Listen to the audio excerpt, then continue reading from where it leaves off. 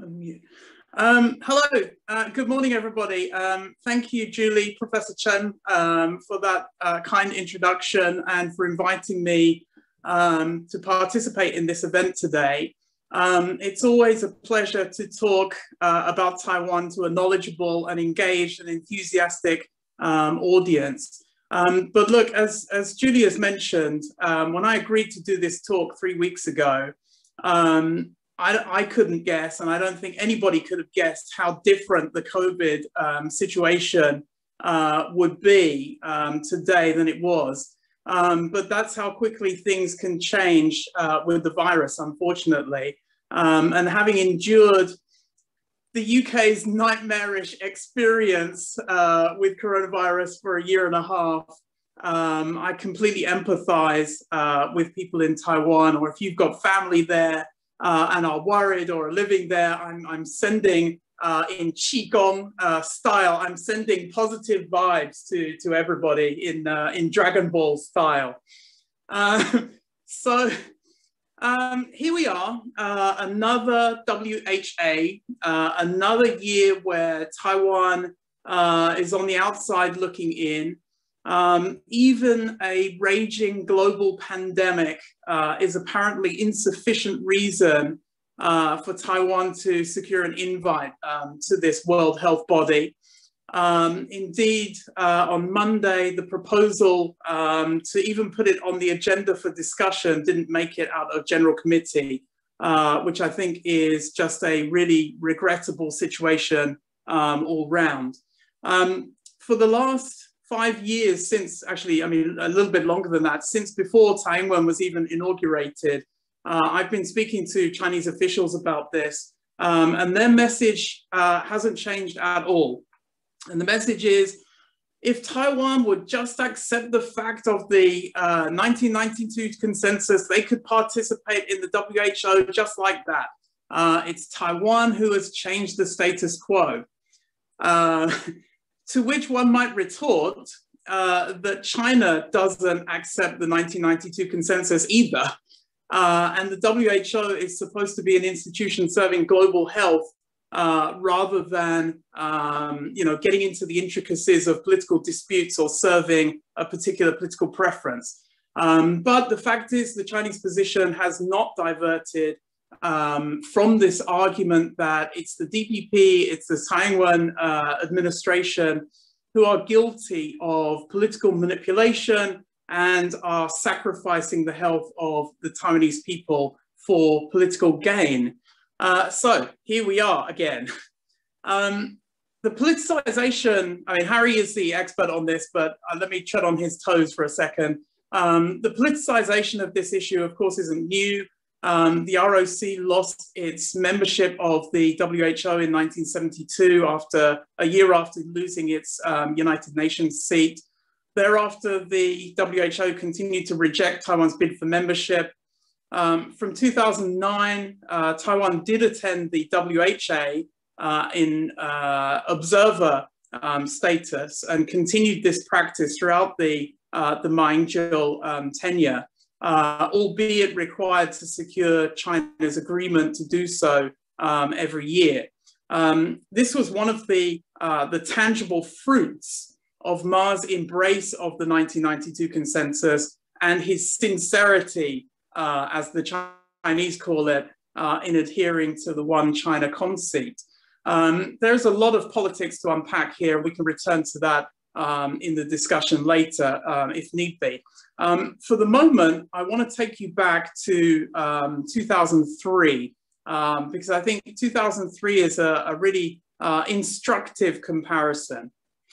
So in 2003, Taiwan had a very rough, but ultimately formative experience with SARS. I was there at the time. I can attest to just how scary it was, how little information there was, and the palpable sense of Taiwan's isolation. Unsurprisingly, due to that experience, WHO participation became a really, really salient political issue in Taiwan thereafter. Taiwan in 2003 was really not extremely well placed in terms of its emergency response preparedness or its capacity. Public health communications were unsophisticated, and they were generally subsumed by partisan and sensationalist media. And of course, at the time, Chen was presiding over a deeply polarized society with low levels of public trust, high levels of public dissatisfaction, for which he was partly but not wholly responsible. Fast forward to 2020, COVID-19, another DPP government in power, and Taiwan again was, of course, excluded from the WHO, but this time Taiwan was in a much stronger position. The government responded rapidly to this news coming out of China of a mystery pneumonia emerging in Wuhan, and implemented an exemplary response that led to the virus being contained, to a low case load, to few deaths, and no time spent in lockdown. And public support for the government's response and approval of the president reached historically high levels. So, how did they do it? I mean, after SARS, successive governments worked to improve their risk communication efforts. Taiwan CDC took a central role in communicating responses to H1N1, avian flu, MERS outbreaks. The Communicable Disease Control Act was modified to rein in the media, making them liable for rumor mongering and misinformation. Taiwan is routinely subject to PRC misinformation campaigns anyway, and other forms of information warfare. So mechanisms were put in place to monitor and respond to false information online. Government departments and the CDC used all manner of digital communication methods and digital media for their messaging. The Central Epidemic Command Center established protocols for the isolation of patients with infectious diseases. Emergency response medical resources were centralized, and a hierarchy of responsible national and regional hospitals was established. Not only that, I mean, perhaps more impressively still, as a global leader in e-government, Taiwan put transparency at the center of public health, with vast open access data repositories made available through the CDC and government websites in multiple languages used in Taiwan. The Central Epidemic Command Center quickly implemented more than 100 different actions, including border controls, isolation, screening, PPE production, mass distribution, proactive case identification.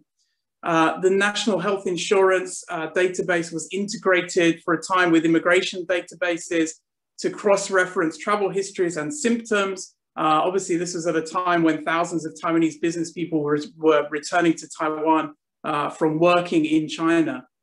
Unfortunately, we over here didn't act on Taiwan's lead.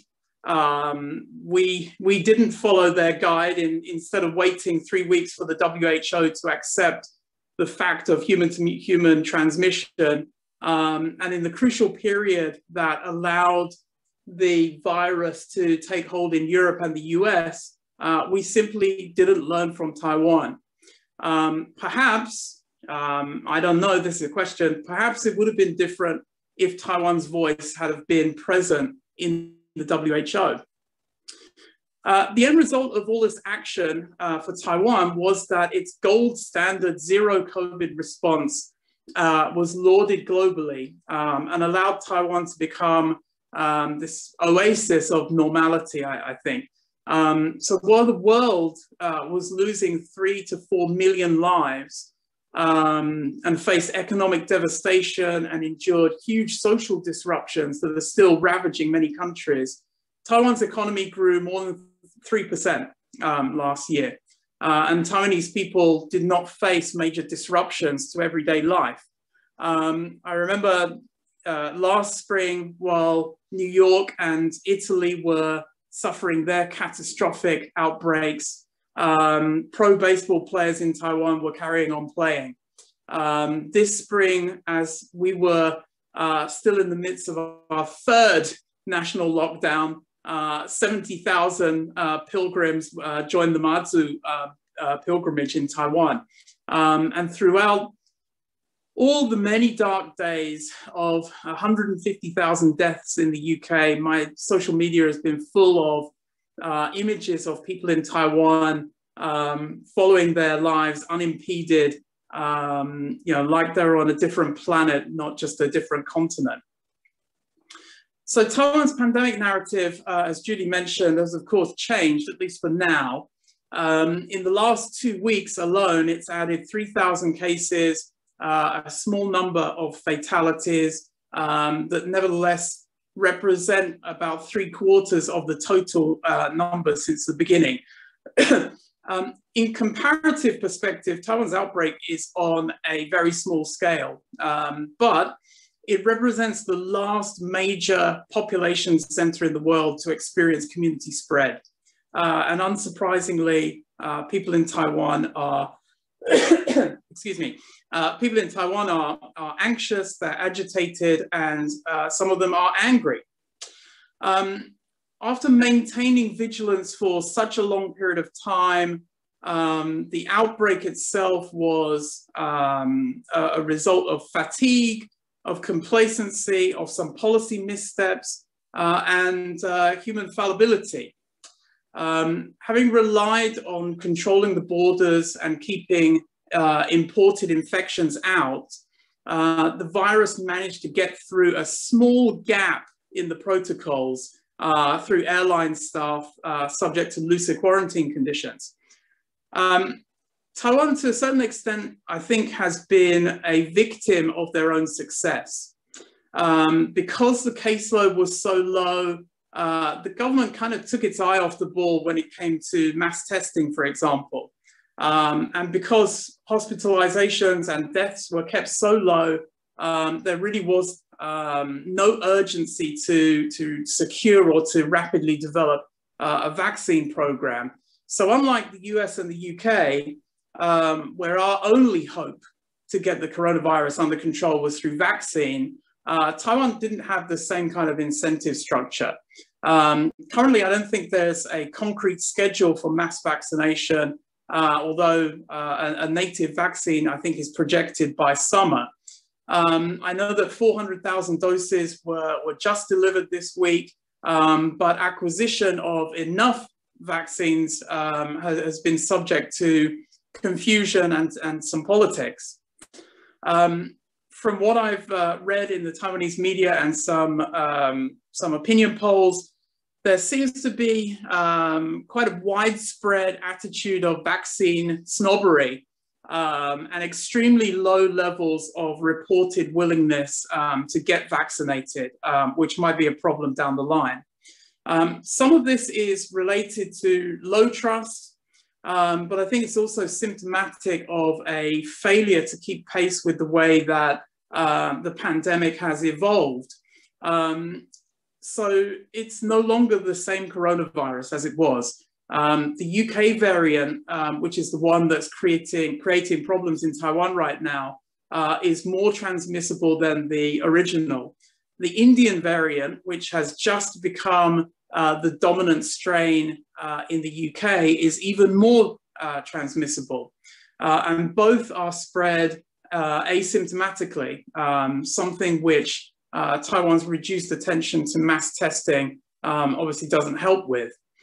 So in the first phase of the pandemic, border controls, masking, social distancing were fundamental to Taiwan's success, but they're not sustainable indefinitely, as has been shown.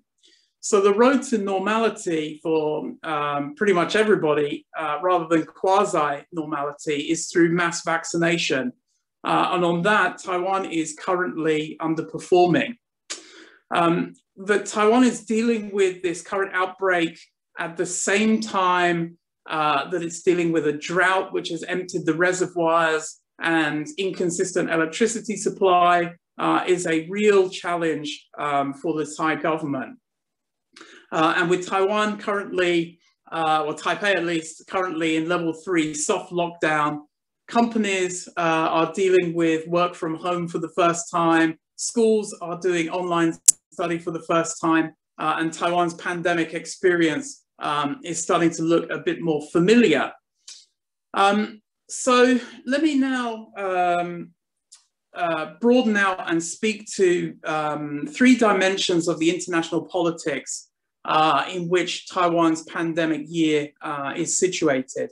Again, I think that 2003 is a good year to keep in mind as a comparator. So in 2003, and through most of his tenure, in fact, outside of Taiwan, Chen was uniformly painted as an irresponsible adventurer, risking peace in the Taiwan Strait through his pursuit of Taiwanese nationalism and Taiwan independence. The fact is, Chen didn't say anything that Tsai and her government officials kind of say on a routine basis nowadays. Taiwan in 2003 was not lauded as an exemplar of democracy, nor did it receive international support for its attempts to join international organizations like it has now.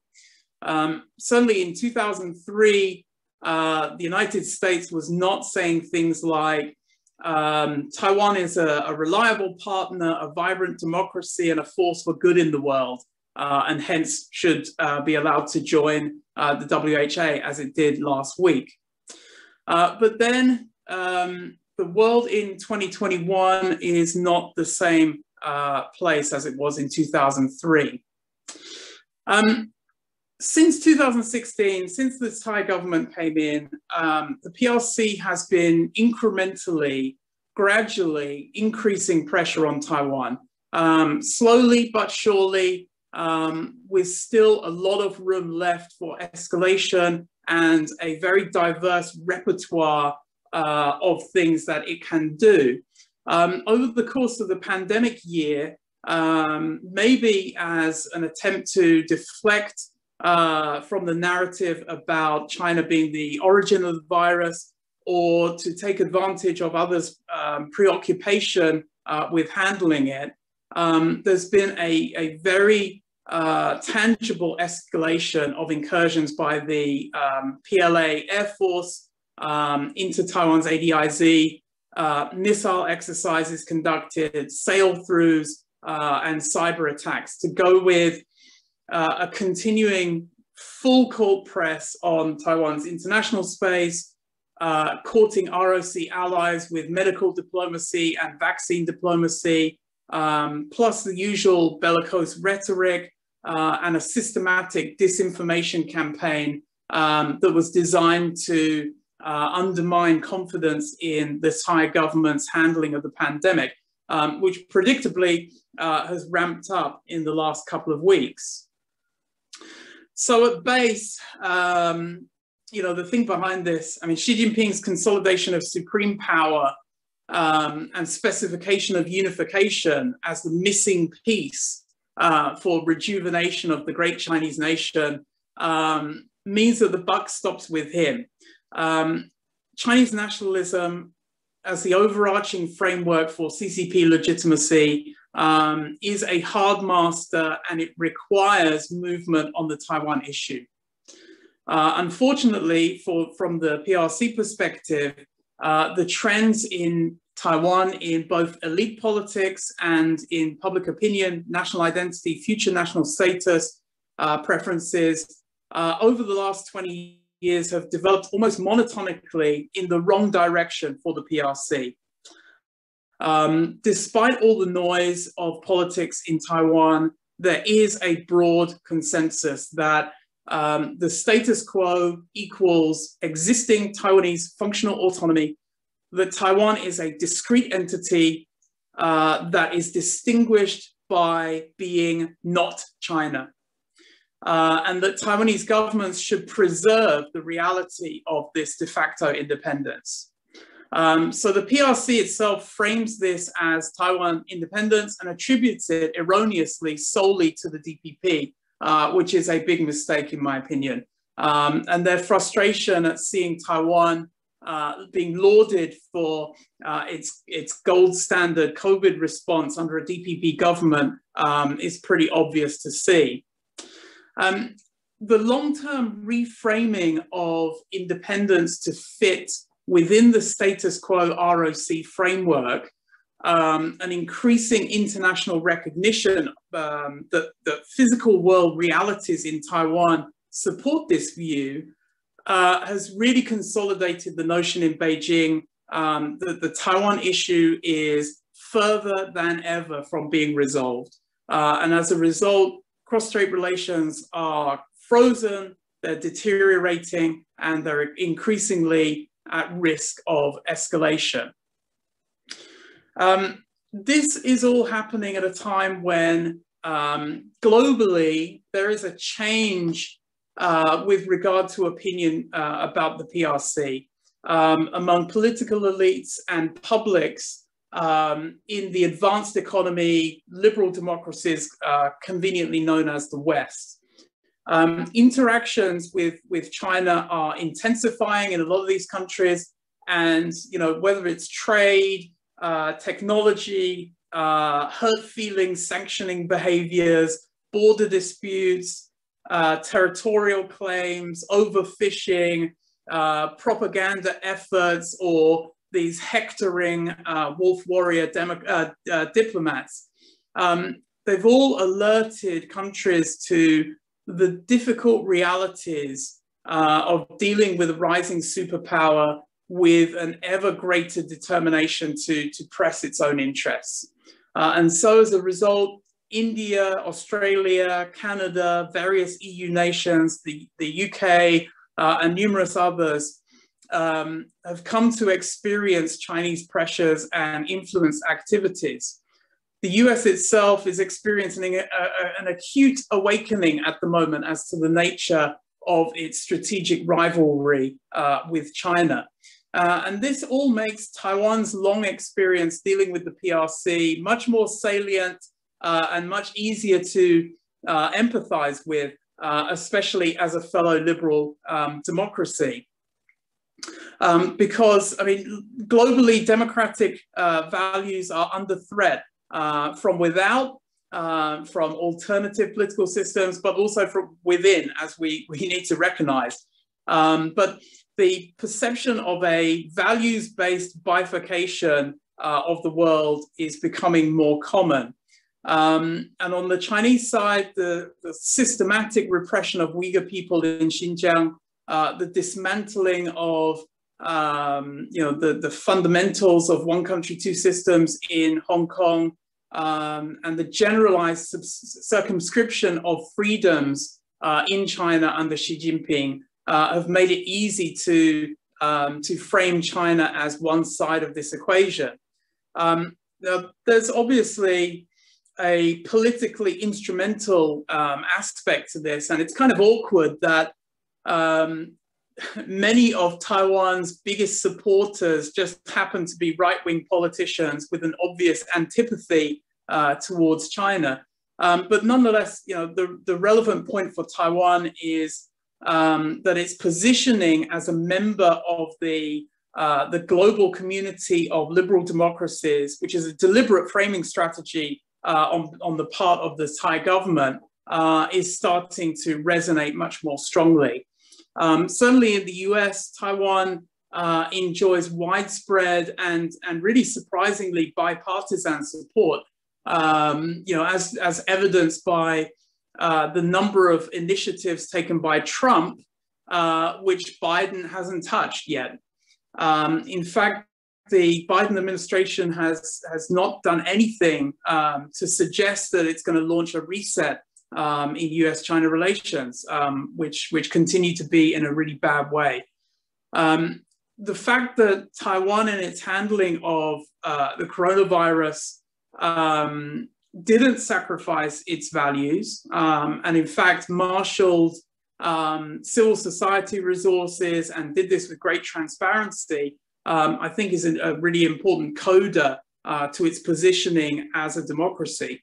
And the other thing that's different from 2003 is that all of this action, all of this stuff that's been going on, has been documented extensively by a large number of foreign correspondents who were expelled or denied visas or had their working conditions made intolerable in China and therefore relocated to Taipei. So all of these things that I've mentioned here, they coalesce in the discussion around Taiwan's participation in the WHO.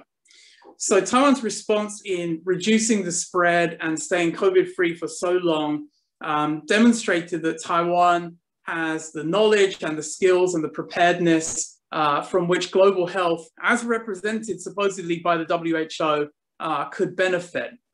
Taiwan's use of its industrial capacity to ramp up PPE and medical supply production, and then donating this equipment at the height of the first wave, showed that, as the hashtag says, Taiwan can help.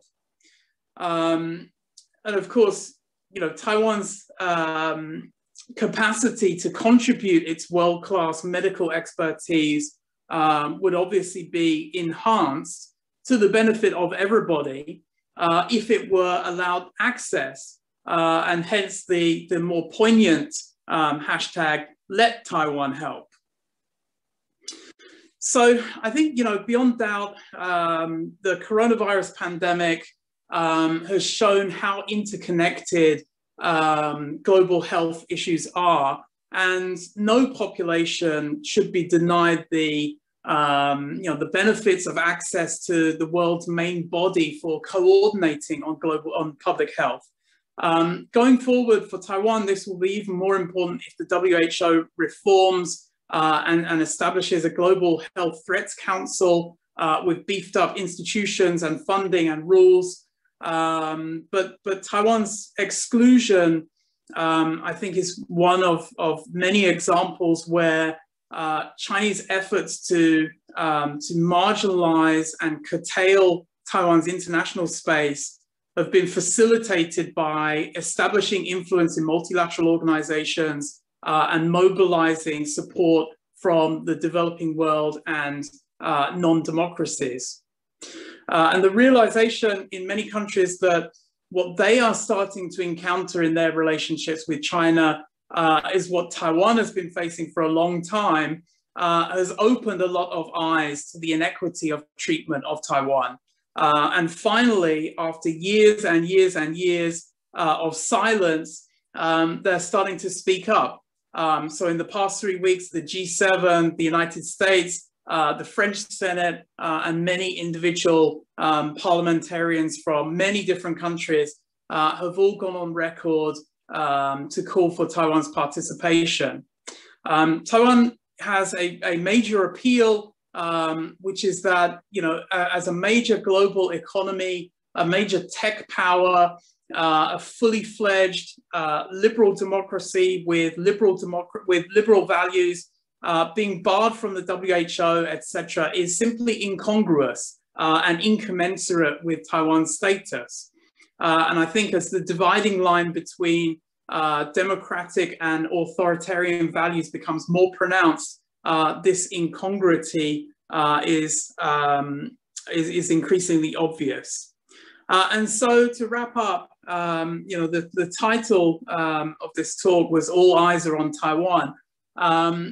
All eyes are on Taiwan for good and less good reasons, for its initial superior COVID response, for its current difficulties, for its experience of handling the PRC, for its demonstration of commitment to democratic values in facing both COVID and pressures from the PRC, for the pressures on its freedoms, for the incongruousness of its lack of international space, and for the precarity of its functional autonomy. Taiwan is attracting a lot of attention right now. And on that note, I will wrap up my talk. Thank you. Thank you, Jonathan. for presenting a very comprehensive overview of Taiwan's situation domestically and internationally. And we can further discuss later, but I think now I would like to give the floor to Harry Wu. Harry, are you ready? Would you like to share screen? Yes, thank you, Julie. Okay, so first of all, I would like really to thank Professor Julie Chen for inviting me to share my thoughts on this topic, Taiwan's participation in the WHO. And actually, I am going to ride on Jonathan just now's presentation on Taiwan Can Help, and actually to comment on what actually Taiwan did help with in its early years participation in the WHO.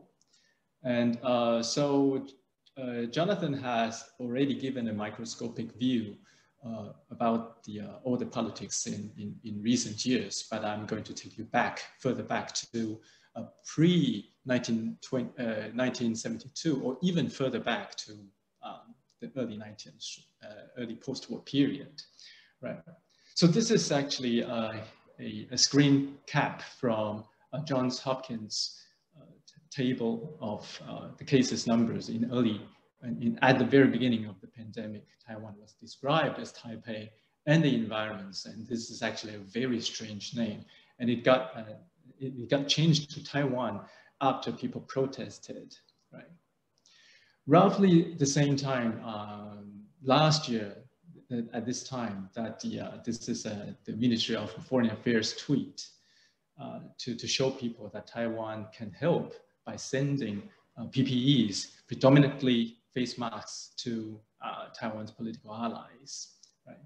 And then, but actually, that move did not really catch much attention by the world. So this was a famous Taiwan Can Help campaign, and this was yesterday that President Tsai Ing-wen's Twitter that also tweeted that Taiwan could not be excluded from the World Health Assembly, but actually, well, it actually did not really catch enough attention either. Right? So historically, Taiwan's participation in the WHO, according to this first Director General, Brock Chisholm, that he said that Taiwan's representing the seat of China. Actually, it represented the entire China pre-1972. Was an absurdity which is outstanding even in the era of absurdities. But we need to pay attention that before 1972, the entire China was excluded. So when China was suffering from the very rampant epidemic of cholera, typhus, and malaria as well, and then that country was excluded. So this is the modern public health concept kind of emerged at the beginning of the 20th century, and clearly that its vision on every individual in the community to be covered, to be ensured that, and this was actually contested. So there was always conflicts between the global vision of health governance and also when it comes to intervention at local level, right? It is always illusory. Right? What are the illusions then? This is something that I'm going to emphasize in today's presentation, just 3 points. First of all, WHO historically kind of envisaged a homogeneous world. Second illusion was that it has always been obsessing with technical approaches. That means very simple method to solve public health problems by saving energies, by spending the least of amount of money and trying to really achieve the maximum benefit to deliver the best to the world and can be free from politics. And another less attended kind of illusion was from the perspective of developing country, which was an impractical dreamscape imagined by developing countries. Right? Now, this is actually the history of pandemics. Now, from ancient time to the present time. So we see that in the 20th century, actually, we had several droves of flus from 1918, Spanish flu, people began to get familiarized with this pandemic. Not really familiar with this until nowadays, right? And then in 1950s, there was Asian flu. In 1968, there was Hong Kong flu. And look at the name, Asian flu, Hong Kong flu. No one talked about no one tried really to politicize the name of the flu until nowadays. COVID-19 originated from Wuhan. There was a campaign not to really name the virus-related disease with the name Wuhan. Okay, the origins of global medicine, roughly the idea came up from the latter half of the 19th century, along Industrial Revolution and along the emergence and popularization of the concept of sanitation. And these are all bound with, for example, like opium, labor trade, and other commodity trade during the long 19th century. And then the institutionalization of global health, actually in the name of global medicine, international health was in the last decade of the 19th century, the International Sanitary Convention. Right? And then we can see something interesting. So along the past century, we saw the increase of international health organizations. It's not only World Health Organizations. And we can see on this image on the right, you can see that after the Second World War, there was a watershed. The numbers of international health organizations started to surge, right? And the emergence of these organizations was to first encourage international health cooperation, to simplify and accelerate exchange of epidemiological information between states, to secure and revise international agreements, and to cooperate among themselves, right? So to ensure the maximum benefit in terms of health of all mankind, right? WHO was one of them. When it was established in 1948, I mean, the institution was written 2 years before the establishment. Health was a state of complete physical, mental, social well-being, and not merely the absence of disease or infirmity. This was a very grandiose kind of vision, the ethos. But since its establishment, that it had been always suffering from lack of money, lack of staff, lack of research method. Right? So its operation modality relied on two very important elements. First is decentralization, to prevent itself from becoming an authoritarian power, right? And then to really rely on the expertise of developing countries. And then so it attempted to remain instrumental only, right? This was its own vision. So the whole world was then categorized into 6 different regional offices. And then Taiwan belonged to the West Pacific Regional Office. And this is another thing that we need to pay attention to, which was the strategy kind of taken by the World Health Organization, which was outsourcing and technical approach just now we mentioned. Outsourcing was important because, well, it kind of has always suffered from the shortage of manpower. But so they really need to rely on external impacts, influences. And because over the first 10 years of its existence, it had grown to become a large bureaucracy. So actually, in order to mobilize things that are going on in the institution, outsourcing has become very important. But let's look at WHO's early effort. And one of the most important early projects conducted by the WHO was malaria eradication program. And this was something Taiwan was also proud of because it was part of the project. And then let's forget about the details of the project, but actually roughly this is a campaign of DDT spraying. DDT is a kind of pesticide that can kill the vectors of the pathogen of malaria. So by spraying DDT on the surface of household, using the remaining, the poison on the household surfaces, that you can kill the vector of malaria. And this is a very simple and typical technical approach. I'll let you watch a video, and it's silent.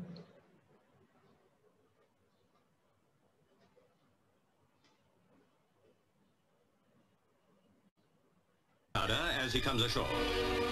All this time, other ships are evacuating troops from the stations, leaving the deserted islands to the invading communists. Anything destroyable has been destroyed. The homes the people left, the shops and office buildings, even the crops in the fields. To the southwest in the Formosa Straits lies nationalist-held Quemoy. Okay, so this was a footage made by British Pathé, and then all their archives can be found on YouTube. If you are interested, just Google British Pathé Taiwan or Formosa, that you can really find a lot of footage, and this is one of them. Right. Actually, malaria eradication program was a failure, right? Why did it fail?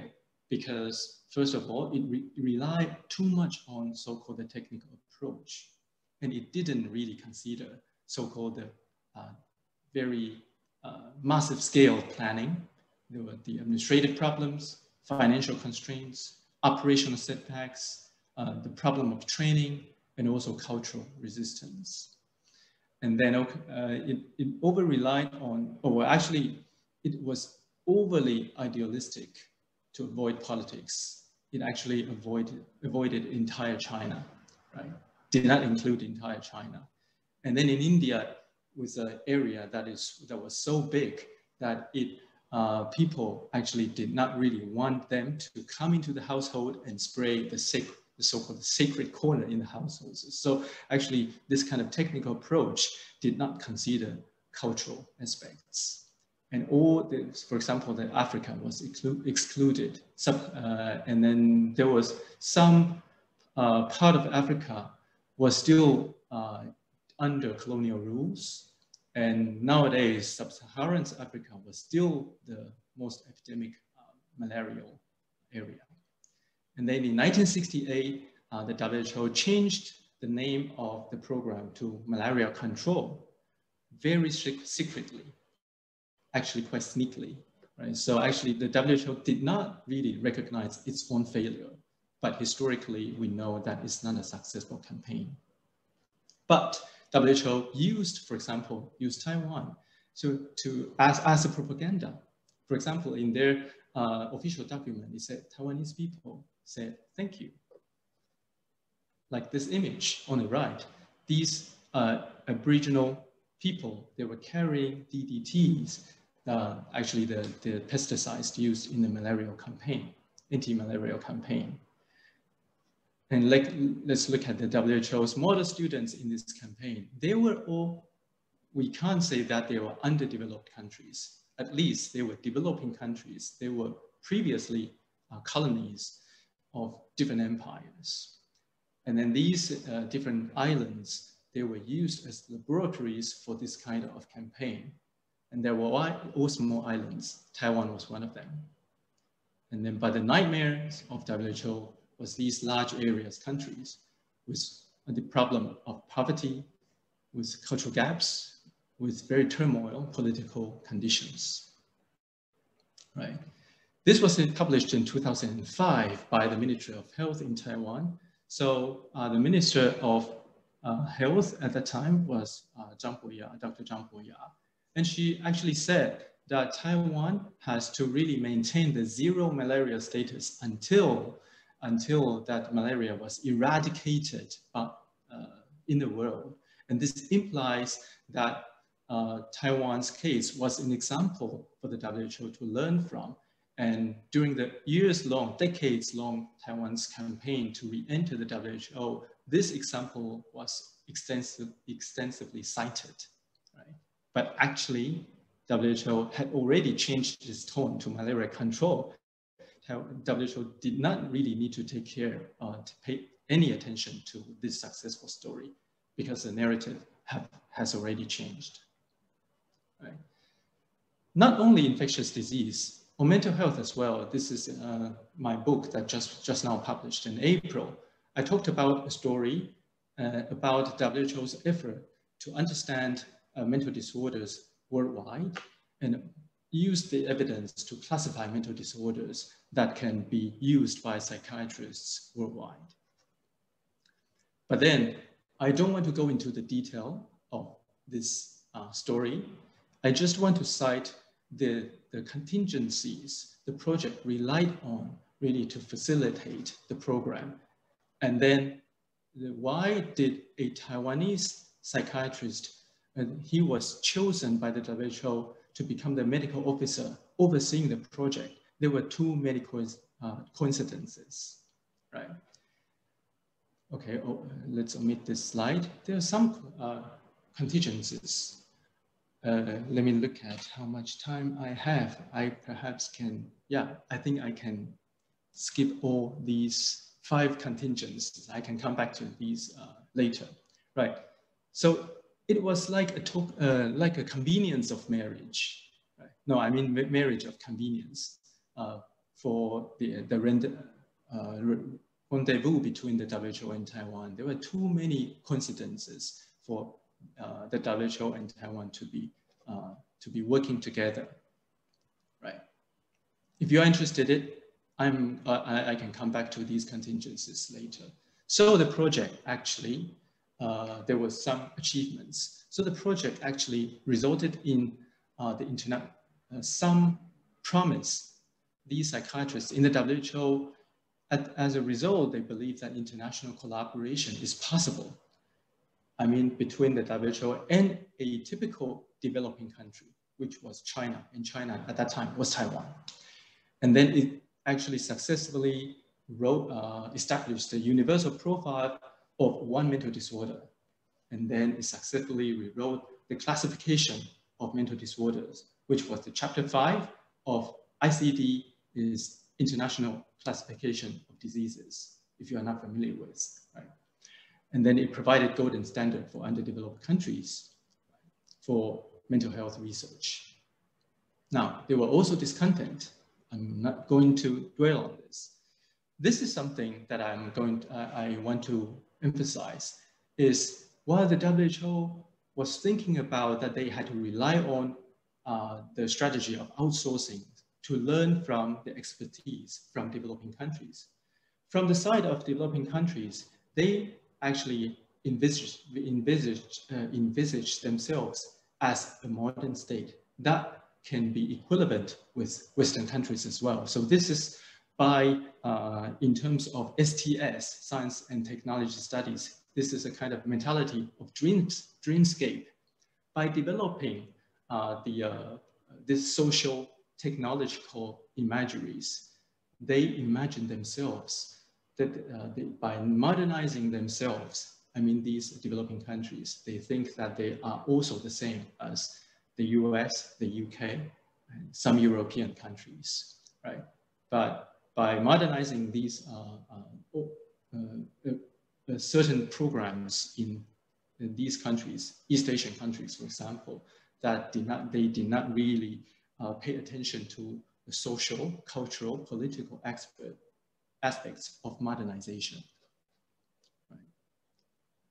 So in my book, I talk about a few psychiatrists eventually, after the Taiwan successfully participated in the program and helping to rewrite the classification of mental diseases. There were psychiatrists asking whether Taiwan should develop its own diagnostic system.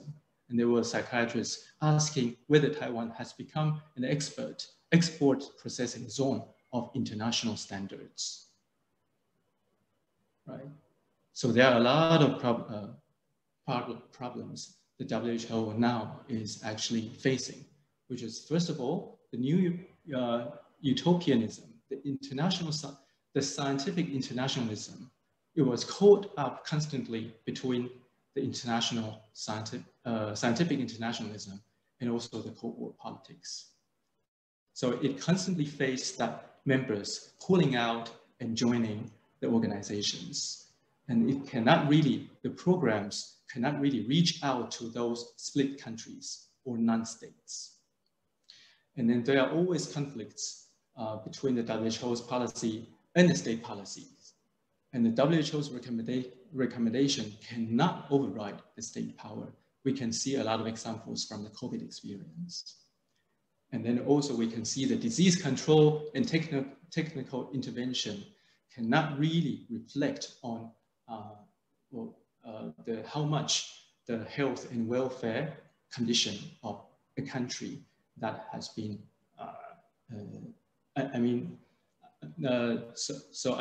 so how well a disease is controlled in one state does not really represent how well the welfare program or health condition in that country. Really. So WHO has really need to revise its slogan every other 10 years.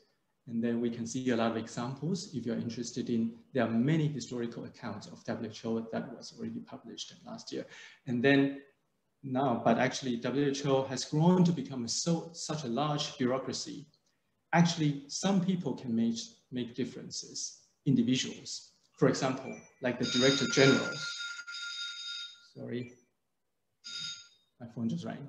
Right, so it's quite interesting that the last Director General, according to Larry Augustin, the scholar of international public health law, that he commented on Dr. Margaret Chan, saying that her heart is in the right place, but she has stumbled badly at times. And that was particularly about her response to Ebola. Right? And prior to her, there was this, Dr. Gro Harlem Brundtland from Norway, that she actually managed to contain SARS in 2003. And at that time, it's quite interesting. There was no such a thing called fake. So she did not really need to announce the condition, the emergency, but she was still able to use her own personal charisma and then to order to stop the flights, international flights, and then eventually managed to contain SARS virus worldwide. There were also new hopes. There are different examples. I'm not going to recite all of them. And also, in a more microscopic level, for example, both Taiwan and China had been competing to win the hearts of their African allies, right? And this is something that people are not really paying attention to. Now, Taiwan is suffering from its first surge of COVID-19, and China is offering its state-produced COVID vaccine to Taiwan. So clearly, this is not humanitarianism. This is part of the warrior wolf style diplomacy. New visions of the WHO.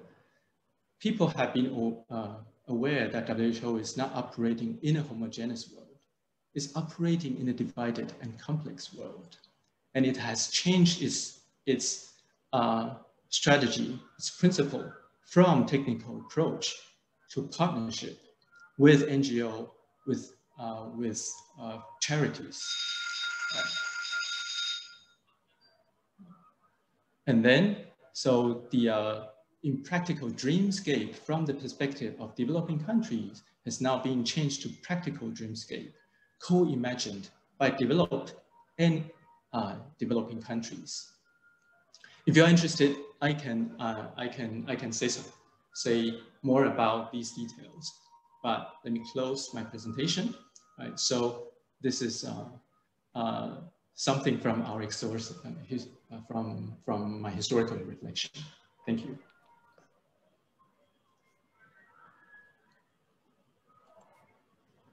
Thank you, Harry. So would you like to stop the sharing of screen? Yeah, thank you. Thank you for sharing us with this historical development that perhaps most of our audience are not aware of. So that was very useful. I learned a lot from you. And now I think it's time for our Q&A sessions. And what I will do is actually we have two experts here with us who will first make comments on the presentations. The first discussant is Dr. Niklas Schwangstrom. He's a director of the Institute for Security and Development Policy and one of its founders based in Sweden.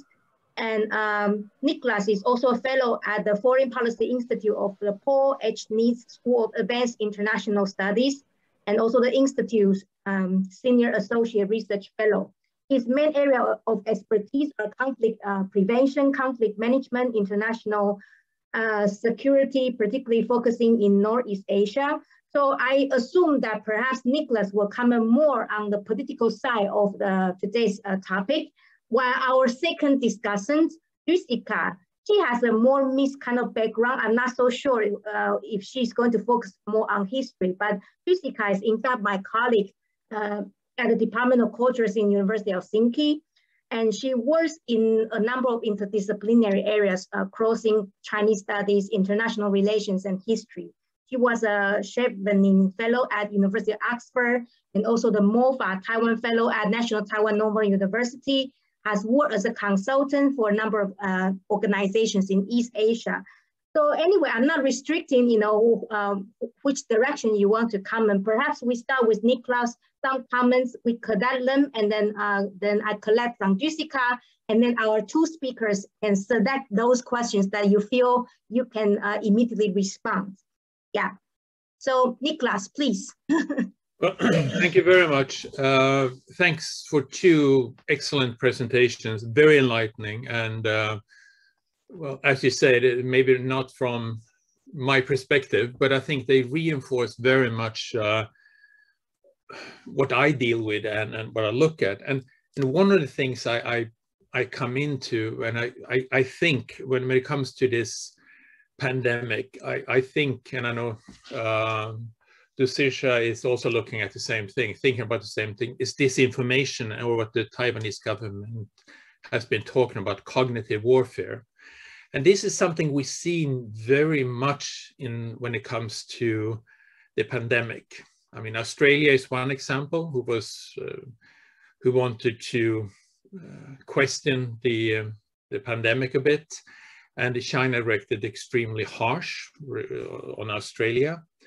And Jonathan mentioned that there was a low level of willingness to get vaccination. I think I read it was 40% of the Taiwanese population, which is extremely low for a well-educated country.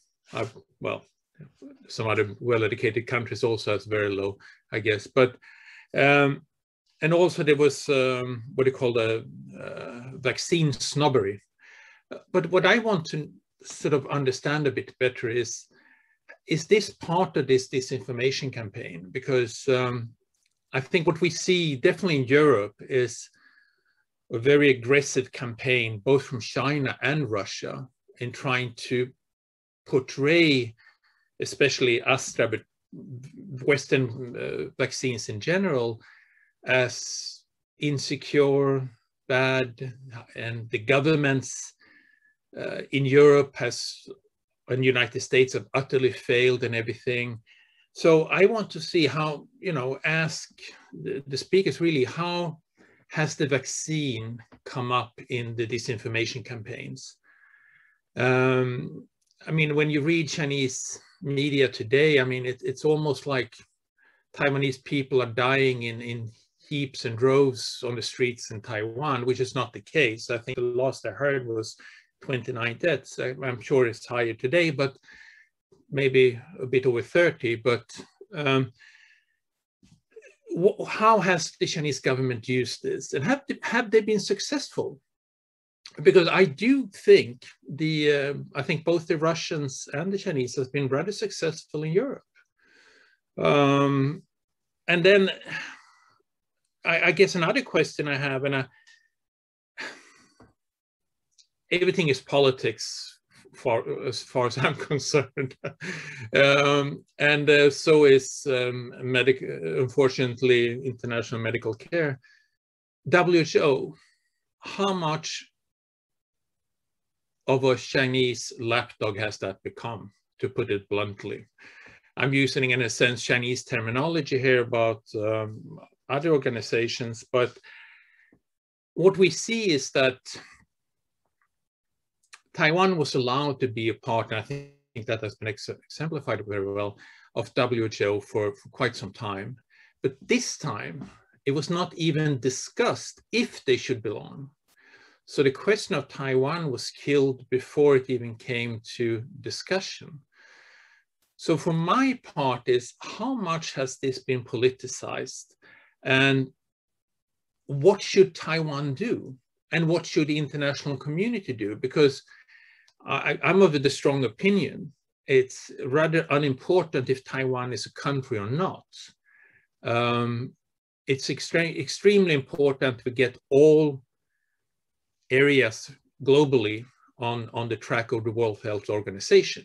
I mean, health is a global phenomenon and it shouldn't be politicized. But what can we do to bring that in? And I understand this is extremely difficult and I'm not very optimistic. But I would really, I mean, Harry, of course, has been looking at this quite a lot, and I would like to see if are there other ways to deal with this. Could it be coalitions of the willing that would assist Taiwan and also maybe to cooperate with Taiwan internationally?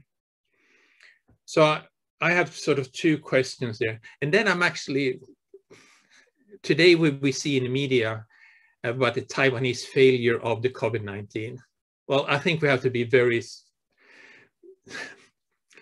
so I think that's an unfair treatment because depiction of Taiwan.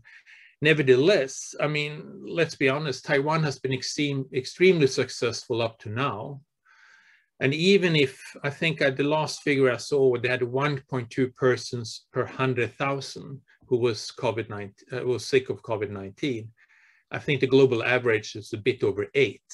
So, I mean, still Taipei and Taiwan is very successful. So when you read media and especially the propaganda, you get the impression that Taiwan has utterly failed. But I still think Taiwan has been very successful. Of course, they haven't been able to stop it. And I think the vaccination is a big problem. But nevertheless, I do think that Taiwan should have a, recognition that has been successful up to now. And I think that they've done what they can do. And then I do agree with both Jonathan and I think Harry in the sense that they relaxed too early and they thought, but nevertheless, they're still very much under the global average. And with a bit of vaccination campaigns, with a bit of international assistance, I think Taiwan could be managed quite successfully. And then actually, let's be honest, when it comes to vaccine diplomacy, I would not use the Chinese vaccine either. I mean, and this is not snobbery. I'll take any vaccine. I would even consider Sputnik, the Russian vaccine.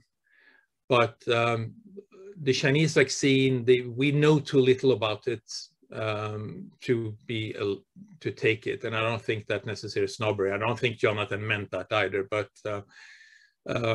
I think we do want vaccines that are secure, that have gone through international evaluations or research processes. And I wouldn't feel secure myself with the Chinese vaccine. And I will hand over to Jessica, and we'll stop there. Jessica, please. Yes. So first, thank you very much for inviting me to participate in this event. I think that we should talk much more about Taiwan, not only when it comes to its reaction to COVID, for which I think that taken the conditions in which Taiwan is operating internationally is more than success. So whatever happens in Taiwan, I think that the way that they are managing the situations from where they are should be really emphasized and praised and above all supported in whatever ways we can. So I will in a way just build on Nicholas' remarks and questions. I have similar concerns, sometimes not similar interpretations, but I will try to pose the questions to our speakers, both to Harry and to Jonathan. So thank you both very much for your introductions of your research and your views today, especially to Harry. I have to admit I am a historian deep in my soul, so I really appreciate these long-term observations of where we are at the moment, because this is not the situation that started in 2019, and we can clearly see that it is primarily possible to connect this to the current political situation, but fortunately or unfortunately, the roots of all our questions and dilemmas are in the past. It would be much simpler if the problem started like 3 years ago and with the Tsar regime, and we would know what to do. This goes deeper, this goes in much more complicated ways. So thank you very much for your historical overview of the issue. So I will first pose a question to both of you, and then one question for Jonathan and one question for Harry. So the question for both of you, vaccines. So I think that I totally agree with what Niklas said, that this is vaccine diplomacy, that this is highly politicized issue.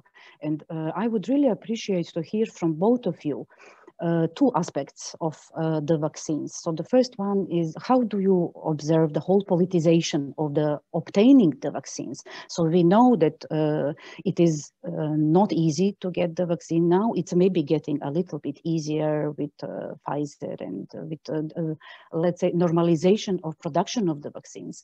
But at some point, it was really almost impossible to get the vaccines. So what Niklas said about the Chinese vaccines, I can say from what we know, and I always emphasize what we know about Central and Eastern Europe, it was not really the choice. So there was this moment when you could not choose, like the Western companies, or something that the media and the politicians in Central and Eastern Europe would call the Western vaccines would be closed. There was a huge silence about the lack of transparency about how do you get the vaccines from the position of edges of the European Union, or in front of the countries which are boundaries of the European Union from both sides. I think primarily about Hungary and Serbia.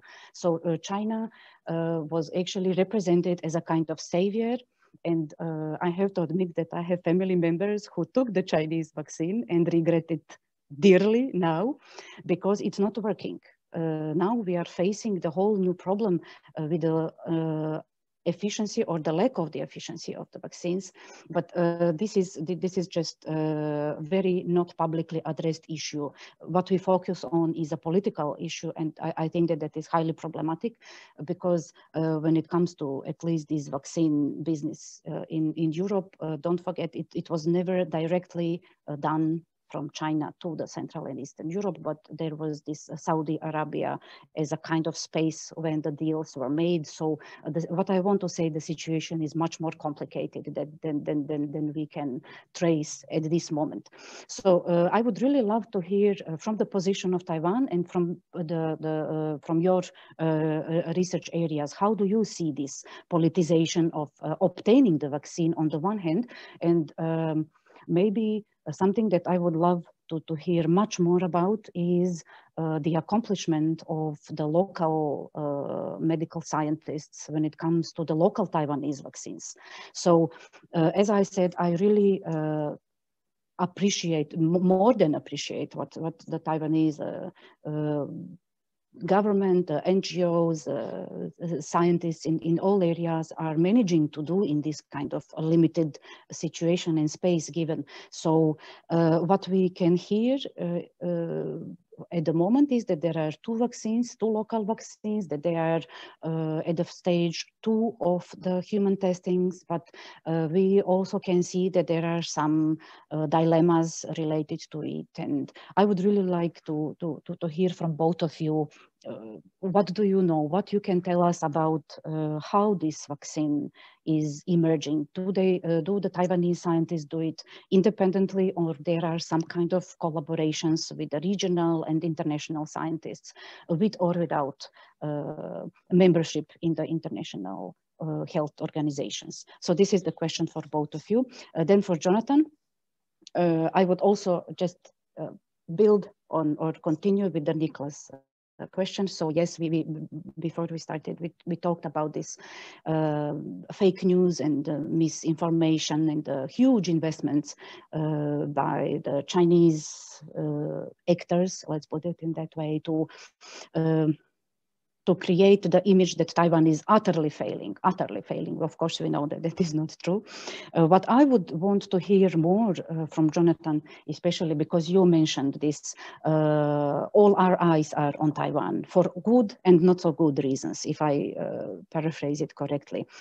I am especially interested to hear how do you observe it seems to be more frequent and more common way of English language media reporting on Taiwan recently that emphasize the risk, the danger, the war coming on Taiwan.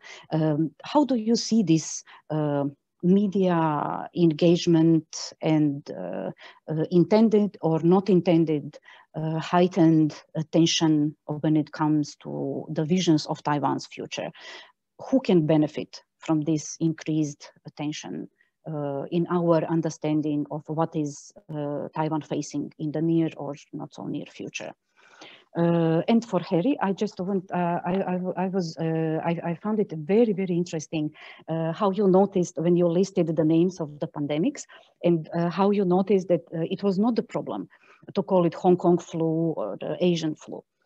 And we know very, very well how, huge politicization and huge investment, not only from China to say, no, don't, you should never call it Wuhan virus or China virus, but we also know, especially Trump's administration, it was almost the way to showcase your relation to China. Are you, as a part of the US governmental apparatus, are you going to use the word Wuhan virus or Chinese virus or COVID?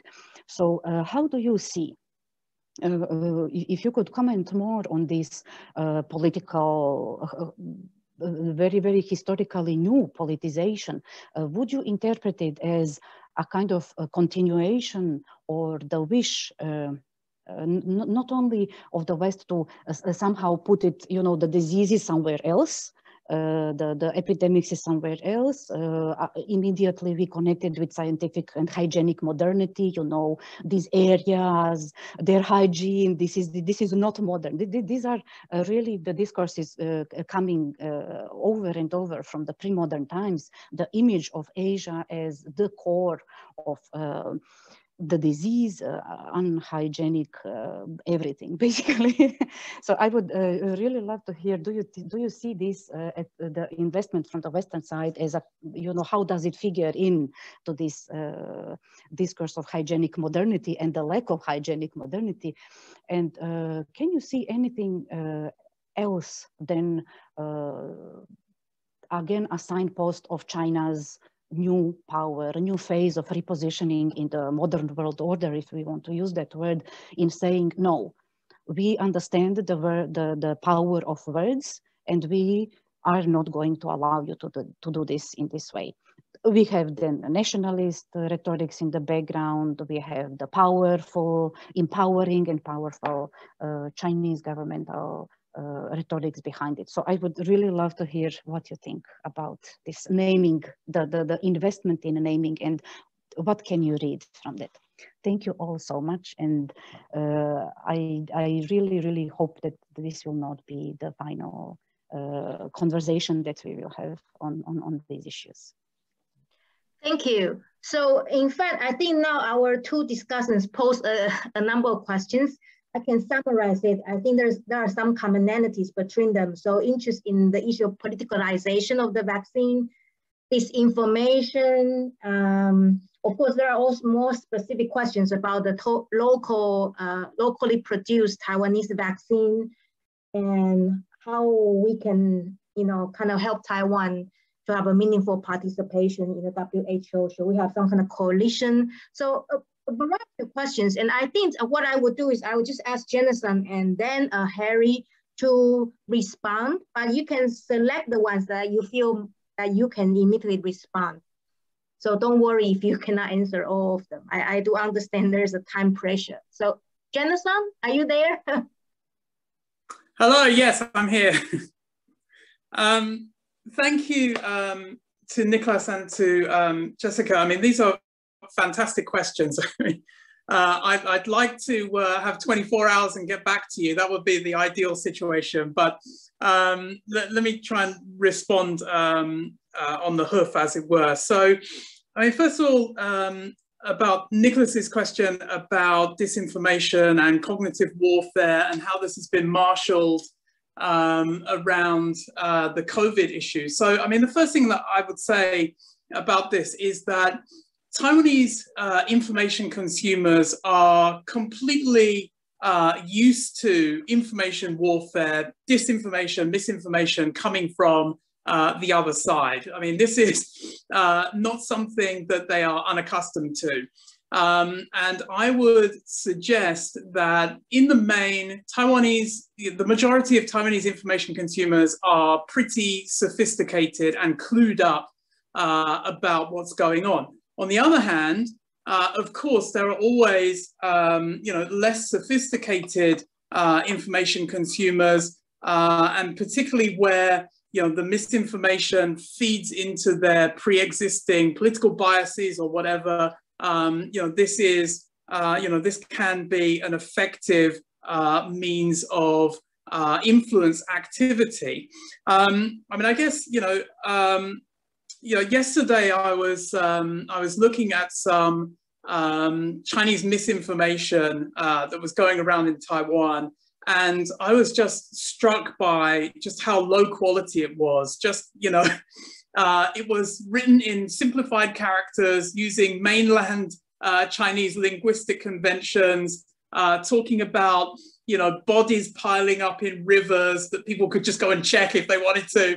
And all the rivers have dried up in Taiwan at the moment anyway. So, just completely ludicrous stuff. I don't think that kind of misinformation is really effective. I mean, what I would point to as being more pernicious is the misinformation that uses actors, that co-ops actors on the ground in Taiwan, whether through financial incentives or through political affinities, and through media operations and exerting its influence on this more institutionalized actors. I think that's more effective than these really crude grassroots type activities. So the question of whether it's been effective or not, I mean, the jury is out. We don't have studies on the effectiveness of it or not. I mean, I would say that Taiwanese people do not want anything to do with the Chinese vaccine. I don't think you really needed you didn't really need much of a reason to have that kind of opinion. I mean, there's a low trust towards the Chinese vaccine wherever you are in most places in the world. And certainly because Taiwan hasn't had the urgency of high caseloads, large number of deaths that would inspire people to want to take any vaccine. And I can just address Nicholas's point about that. So the original figure of 40% concords with what I've seen as well. That number has gone up as the outbreak has kind of erupted. So I think that probably confirms, a natural human tendency. When everything is good, you think about things in one way, and when things start going bad, you reconsider.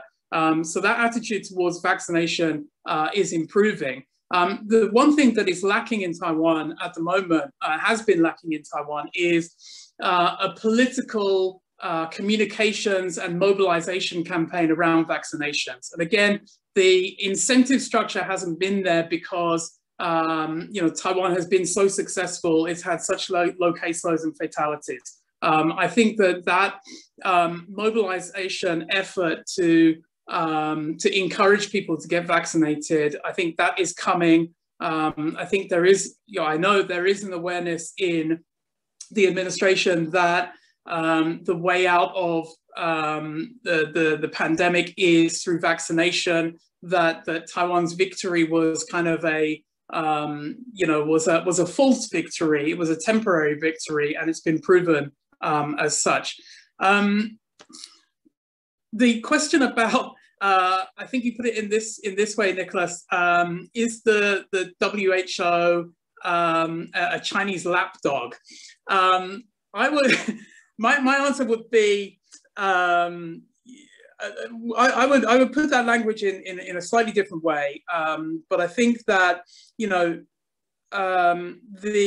investigation into the coronavirus origins that the WHO carried out in China did not inspire a lot of confidence in their independence and neutrality.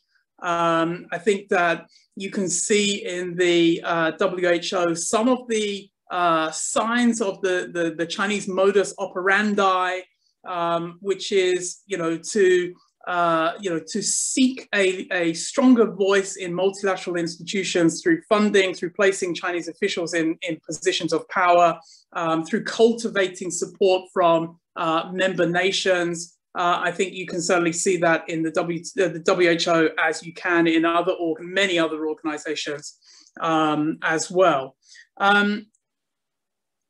Sorry, I'm sure I've missed something, but let me address Jessica's point.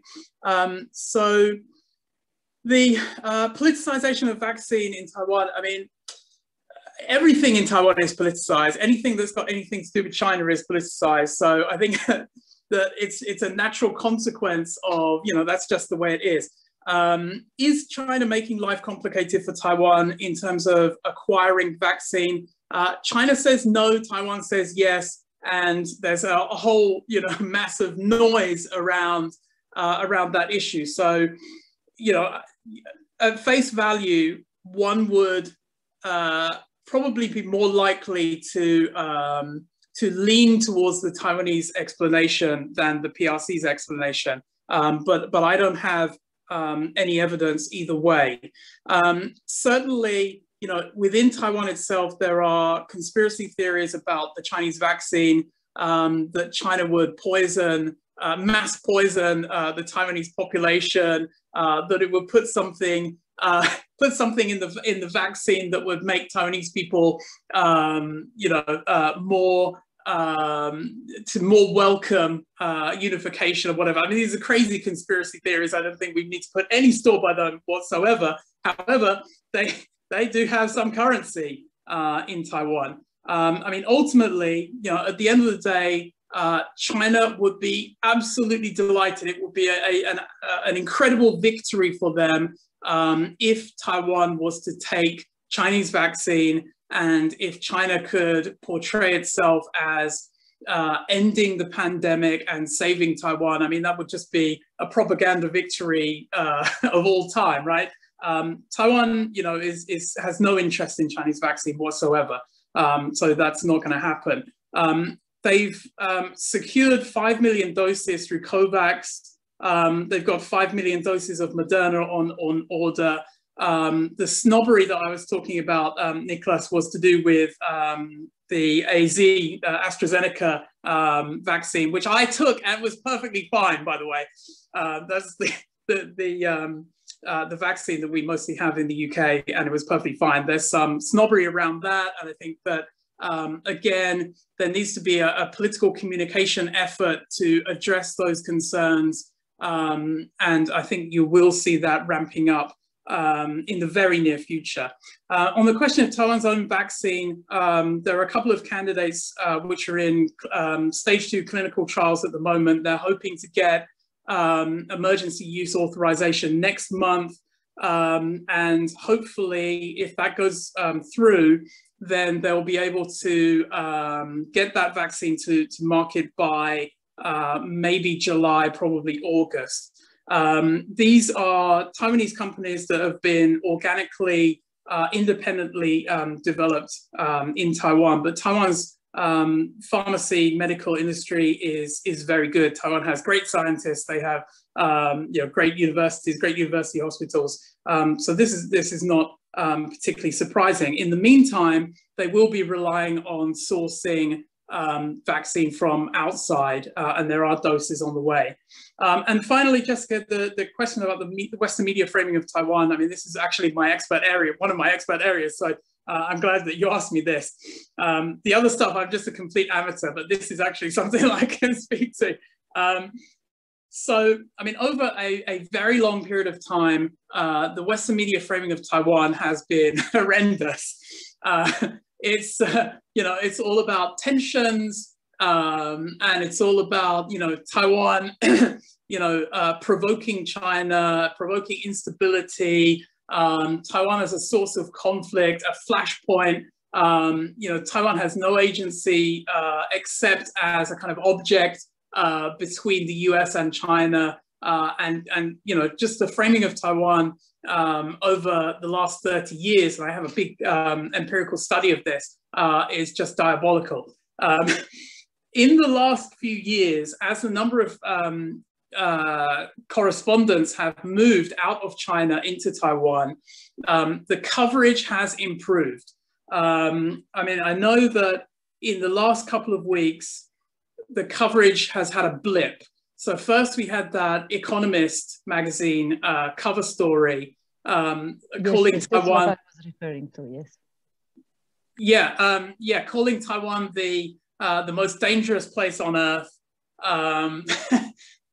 Which the articles themselves in that special issue actually were pretty balanced, and they made a fair assessment of the difficulty that Taiwan has finding itself as a kind of in the middle of a deteriorating US-China relationship, and this is not a good place to be. That's true, and there is a possibility, particularly when we see all these flyovers and sail-throughs and stuff, there is a possibility that there's going to be an accident, a miscalculation, which could easily, spiral, escalate into militarized conflict.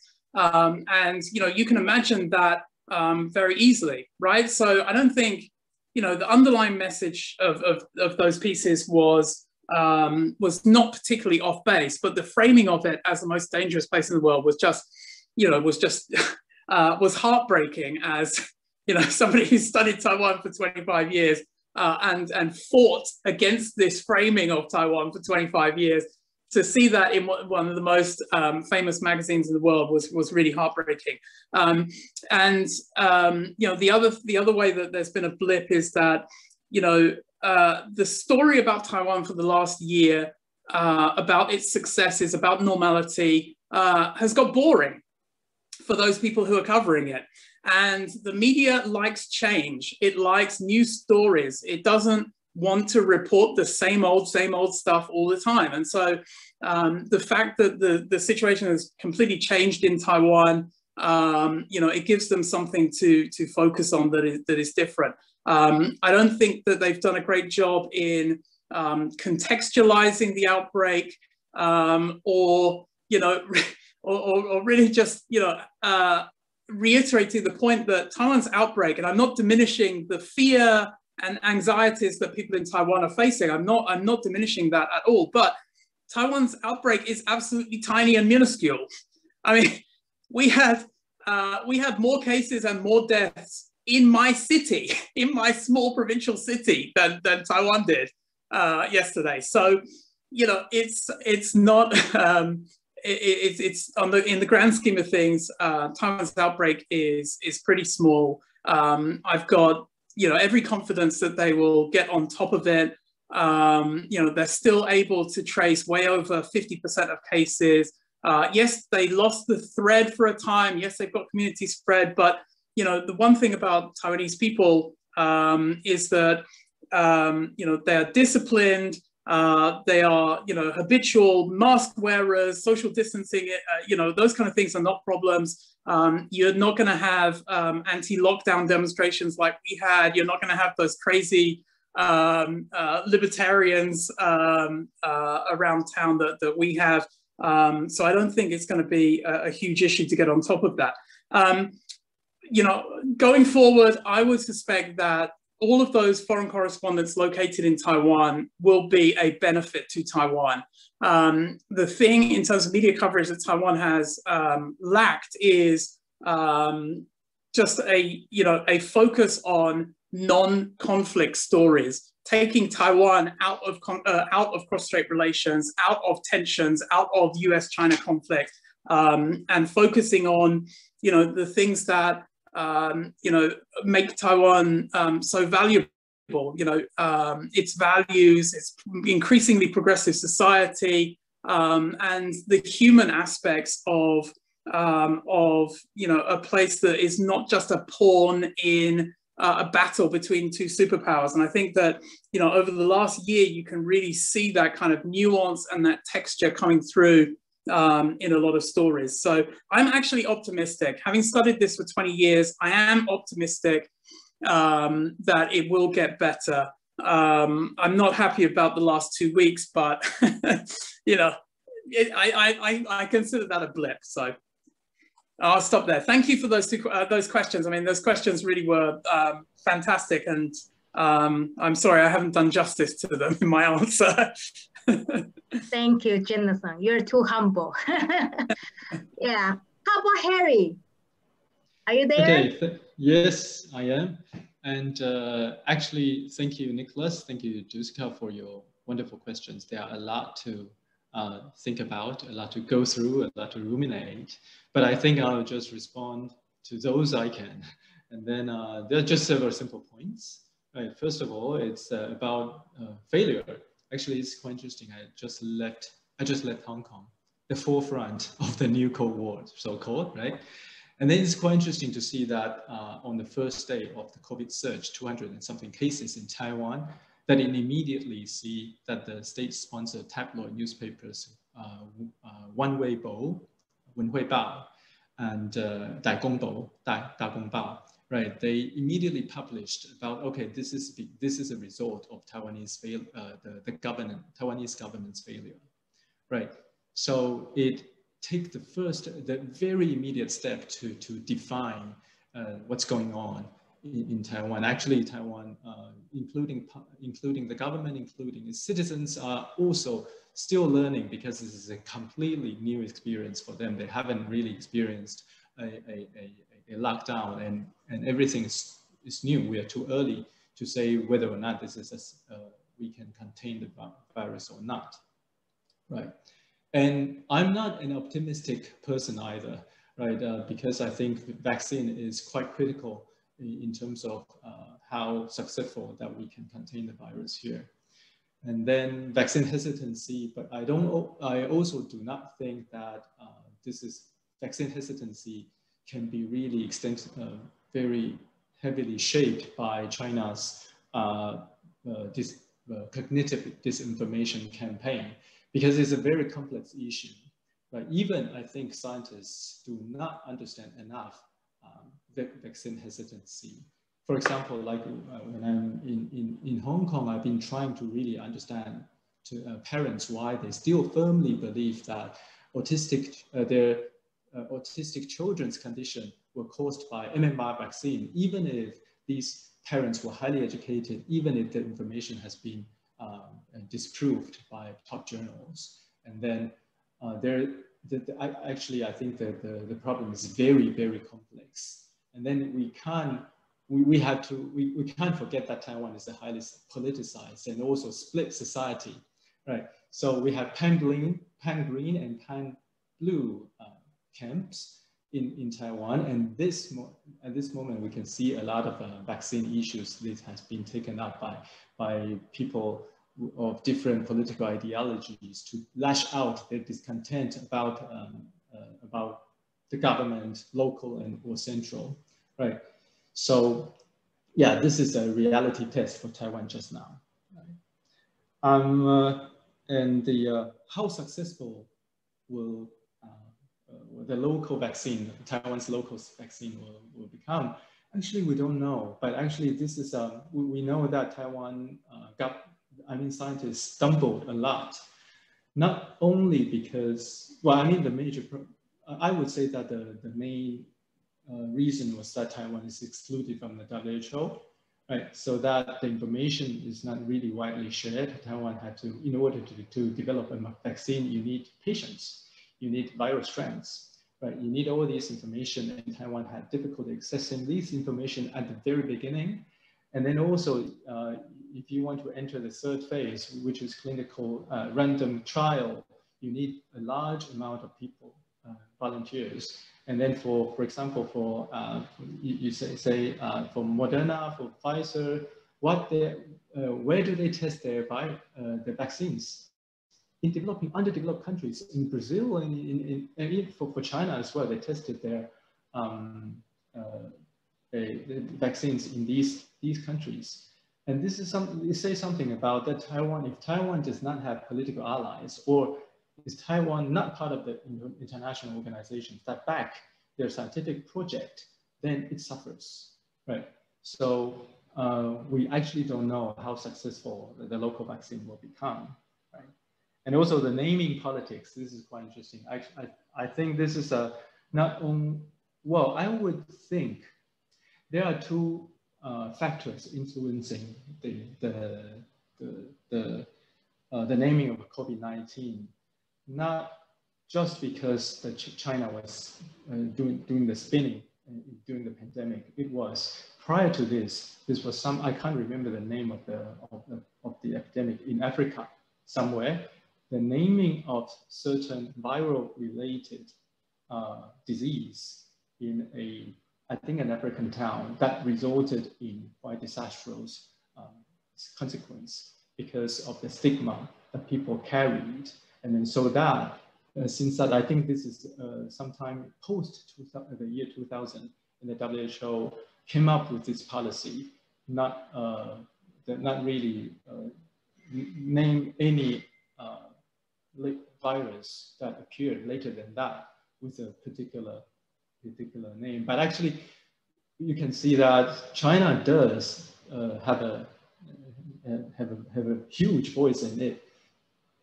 When you compare it with people talking about African mutation, Indian mutation, right? So this is, well, you can see that there are a lot of people trying to spin this.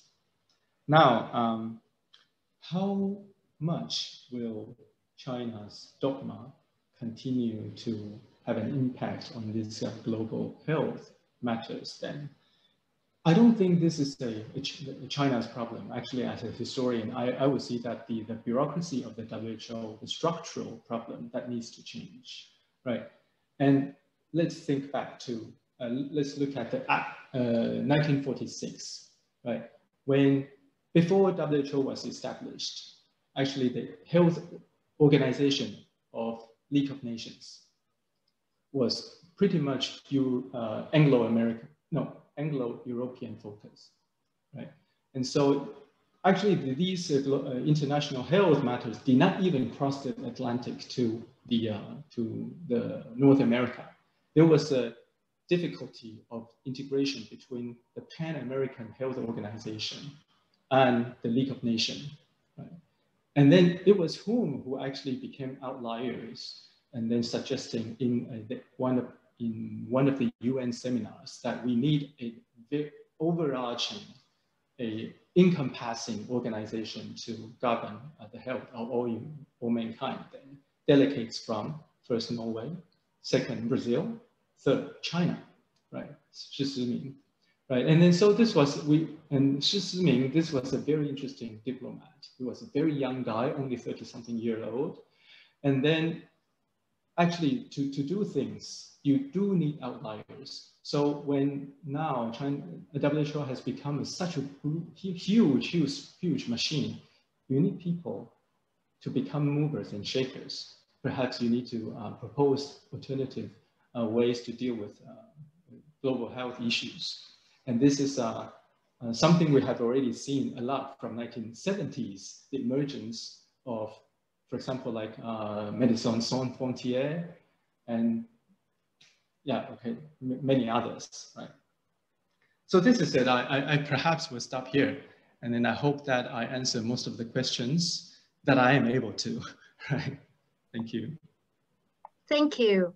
And in fact, I have seen also in the chat there are at least 2 questions, and please, our participants, you can drop your questions in the chat box if you wish.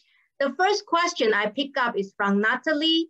She said China has donated or sold COVID-19 vaccines to African countries like Zimbabwe, making Zimbabwe one of the most vaccinated nations. Would you know how this compares statistically to the contributions to Taiwanese vaccination efforts? I guess perhaps the answer is quite simple because I think Taiwan hasn't taken any PRC vaccines, but our presenters can help me. And then the second question from, okay, here is, could the presenters discuss how Taiwan WHO relations was during the Ma Ying-jeou administration, and also the perception of Taiwan in the West during those years? So anybody from our... Yeah, yeah. Let me take the first question. I'll leave the second one to Harry, on which he's an expert. So I'll just say, you know, regarding the Chinese vaccine, I mean, I know that there's a lot of uncertainty. There's, you know, the efficacy of the Chinese vaccines is pretty opaque. We don't have a lot of data. We don't have a lot of information about it at all. And that lack of transparency obviously leads to a lot of skepticism. In Taiwan, it's led to antipathy, but that's, you know, an effect of politics as well. But you know, at the end of the day, you know, speaking up on China's behalf, I would say that, you know, their contribution to vaccination programs in the poorest countries of the world, the developing world, is, you know, potentially extremely important. I mean, if you look at the way that the rich countries have tended to hoard vaccine, prioritizing, of course, you know, prioritizing their own populations first. But then, you know, if you look at the predicted schedules of vaccination for the poorest countries in the world, those populations without a Chinese vaccine are not going to be protected until 2024 or 2025. And if we let the epidemic continue in these places for that length of time, you know, the probability of more variants coming out is 100%. And the probability of, you know, death on a massive scale in countries in Africa and elsewhere in the developing world is very high. And so, you know, personally, you know, looking at the contribution that China is making, I'm not saying China is an altruist. I'm not saying it's doing it out of the good of its heart, or that the CCP is, you know, spreading love through vaccines across the world. Of course, there are other incentives at play here as well. But, you know, the Chinese contribution to vaccination globally, I think, is very important. If we want the end point of this to be that the entire global population has protection against coronavirus, then it's not going to get there quickly enough without China's efforts. And so, you know, accepting the skepticism, accepting the doubts about the Chinese vaccine, you know, I think that it's important to recognize that they are stepping up where the United States, the European Union, and particularly the UK, which has been very stingy with its vaccine, have not. So I've just add that point. Thank you. How about Harry? Okay, so 2 questions, right? I simply, about vaccine, Chinese vaccine acceptance, the acceptance of Chinese vaccine in Taiwan. I think it's very straightforward. I just left Hong Kong, and in Taiwan, no, I mean in Hong Kong, there are options. There is this Sinovac, and also the BioNTech produced by Germany. And then clearly that you can see that with inexhaustible amount of Sinovac vaccines in Hong Kong, people do not really prefer that one, right? So now if you want to test that in Taiwan, what is that going to happen? I think the answer is pretty straightforward. And then for, oh my God, I think I saw your familiar name, Kai-Shi. I think we met in Oxford, right? Sometime more than 10 years ago. Now, this question, Taiwan's WHO relationship during the Ma Ying-jeou administration, a lot of people kind of praised that this period was that Taiwan actually enjoyed the best relationship with the WHO, but we need to pay attention to a period prior to that, which was after SARS. Taiwan was bound to become part of the international health regulation that was revised after SARS, right? So without that, Taiwan could not easily get access to the information about emergent infectious diseases, right? So it was not only during that period, Ma Ying-jeou's period, Taiwan enjoyed a stronger bond with the WHO. It was actually prior to that, right? So it already occurred. So, but actually the perception of Taiwan in the West during those years. This is a complex question. Taiwan has been regarding itself as a country that is modernized, that is quite advanced in terms of science and technology. After the Second World War, Taiwan has been self-fashioning as a country equivalent to a Western country, right? But actually, how much Western or Westernized did Taiwan become? This is I think a question that is still left unanswered, and I'm in a lot of my project I'm still exploring it. Yeah, thank you. Thank you. I see that Kai-Shi, he later says he also wished to hear from Jenna-san. So in addition to Harry's answer, Jenna-san helped. The perception of Taiwan in the West during Ma Ying-jeou's time. Any comments? I beg your pardon. That is a question that I can answer. I'm sorry. Okay, yeah. I mean, I can tell you from the research, the empirical research that I've done on not just in the media, but also among elites who I've interviewed, and looking at public opinion data, which is very patchy about attitudes towards Taiwan, but nevertheless, helps round out that picture. Taiwan, at least until the Sunflower Movement, Taiwan during the first 6 years of the Ma Ying-jeou era was framed in a completely opposite way than Taiwan under Chen Shui-bian.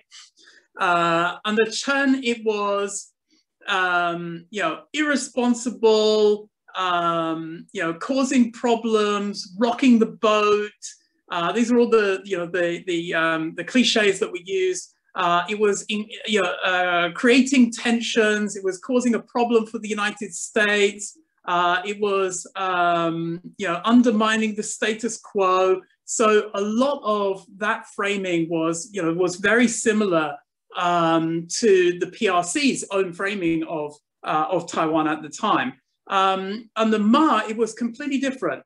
For one thing, Ma was, love him or hate him, he was very urbane. He spoke great English, which Chen did not. He spoke great Chinese, which Chen did not. He is, this very cultivated, educated, sophisticated political communicator, with an educational background at Harvard, blah, blah, blah, blah, blah, right? And he was able to present as a responsible stakeholder. And that reinforced what he was doing through policy in cross-strait relations. So, basically the rest of the world, until very recently, the rest of the world just wanted an excuse to ignore Taiwan. They wanted, they just wanted peaceful and productive relations between Taiwan and China that would allow them never to think about Taiwan again.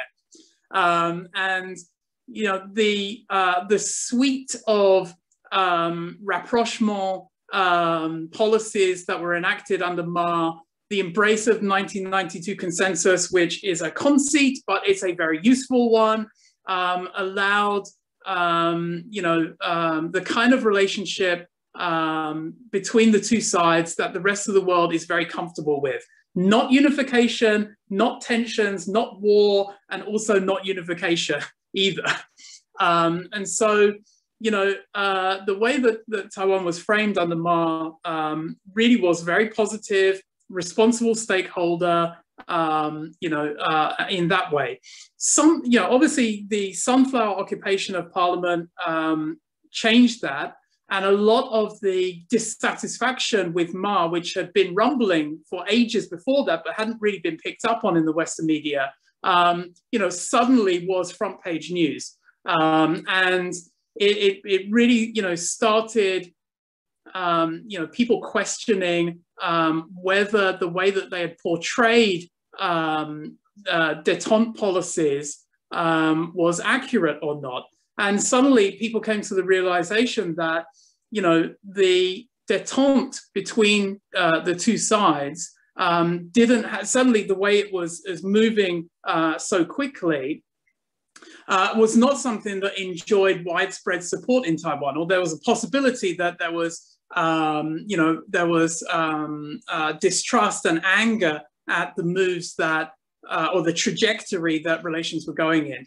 And since that time, Taiwan's public external communications and the Thai administration has been so savvy and effective at this, framing Taiwan as a status quo power, framing the PRC as the actor that wants to change the status quo, positioning Taiwan among all of those other liberal democracies, and kind of tapping into the new understanding that many countries have of the reality of dealing with China. I think that has been really effective and has changed the way that Taiwan is now framed. In the last few years, I have seen Taiwan described as a country, as a nation, more times than in the previous 30 years. I've seen a focus on Taiwanese social values and the progressive elements of Taiwanese society more than ever before. And it's much more likely now that you will see articles not with that caveat about renegade province, but a self-ruled nation that is under pressure from the other side that wants to annex Taiwan and wants to prevent them from fulfilling their democratic destiny. And so, yeah, I mean, the framing over time has really changed. It's changed because of things that have happened in Taiwan. It's changed because of things that have happened in China. And it's changed because of our more intense relationship with the PRC and the recognition now that a lot of what is happening in our relationships with China have already been prefigured and have already been happening with China's relationship with Taiwan for many years. And so, I think that, yeah, it's really quite different now.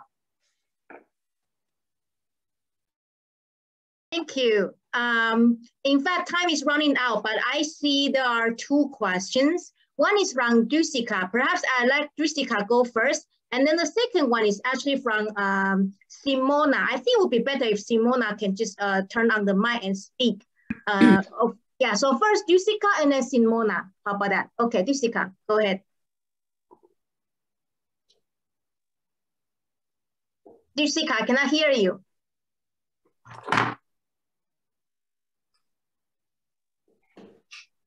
Cannot hear you. Okay. How about then, because we are running out of time. Simona, could you go first? Sorry about this. No problem. Hi, everybody. Actually, I think Jonathan has partly already answered. The question was exactly what he just addressed, whether he thinks that the kind of negative commentary that China has been receiving in the past few years can actually sort of like be, well, exploited in a positive way by Taiwan to gain invisibility. But I think that's what he answered in the end, right? The situation is complex and there's variety. So I don't know if he wants to say something else. The way I phrased it was, given the more negative publicity and commentary surrounding China's influence and role in the multilateral order over the past few years, and China more assertive behavior towards the West, do you see this as an opportunity for Taiwan to gain in positive visibility and sort of like stage itself as a responsible stakeholder? I guess Jonathan has already answered. I don't know if they both have something more to say. The only thing I'd like to say is good morning, Simona. It's nice to see you. Good morning. Hi. I can't wait to come to Zurich and see you in person again. Whenever Me too, to invite you all. And welcome to Nottingham as well, whenever we come out of lockdown. Great. No, I think, you know, you said it right there. You know, I think that it is, you know, I hate to put it in these kind of instrumental terms, but it is to Taiwan's benefit that increasingly the rest of the world is recognizing how difficult a partner China can be. And I think, you know, raising the salience of Taiwan's experience and, you know, just allowing us to empathize and understand Taiwan's situation. I think that's something that has been absolutely lacking. And that's one of the contributing factors, I think, to the way that Taiwan has been portrayed for all these years, is that we just simply didn't have a way of empathizing with what's going on in Taiwan. And I think now, you know, especially, you know, places like Australia, which are really having a difficult time in their relationship with China, you know, I think that, you know, they are really starting to open their eyes. I mean, unfortunately, you know, in some places like Australia, that realization has kind of, you know, taken on a very dark and nasty aspect in anti-Chinese racism. And we see this also in the United States, you know, and that's, you know, something I think we're going to have to grapple with in our countries is how do we, you know, honestly face up to the difficulties of our relationship with China at the same time as, you know, differentiating that critique from critique of Chinese people or Asian people that might inspire racists to, you know, kind of manifest their beliefs and start attacking people or being, you know, prejudiced to people. That I think is a coming very big issue for us. It's starting in the US and in Australia, and it will come to us, I think. Certainly in the UK, I don't know about Switzerland, but certainly in the UK, we're already seeing these kind of seeds of coming up as well. But anyway, just nice to see you, Simona.